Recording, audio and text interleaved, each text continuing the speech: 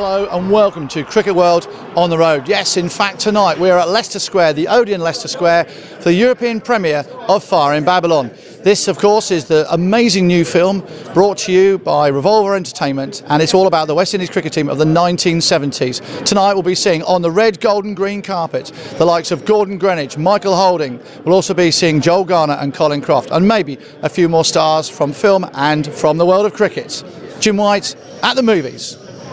You must be absolutely proud of what has happened already, but also looking forward to this evening. I'm massively proud and massively excited about tonight. I don't know if that's any of the other guys talked to you. We went to Kingston for the premiere, and it was one of the most humbling experiences of my life. The highlight of my cricketing career was throwing the ball back to the fielders at Lord's in a county cricket game. You know, the ball used to come over the boundary and little boys would leap over the fence to throw it back.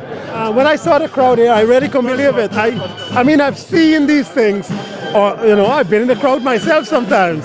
So now I'm not in the crowd, I'm a part of the celebrity? Oh God, I'm confused with that word.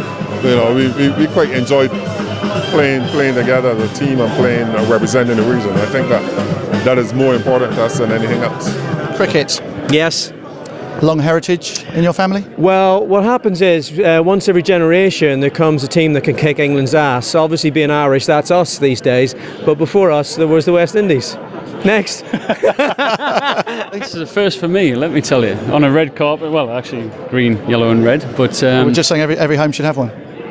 Well, no, I've got one of these in my in my house, not. But no, it should be a good night. So when I was about 8, I did that, but my release mechanism in my hand went wrong, and I threw the ball, instead of throwing it to John Snow, who's going to pick it up, I threw it back over my head and into the upper tier of the nursery end stand at Lord's, which was deserted that day.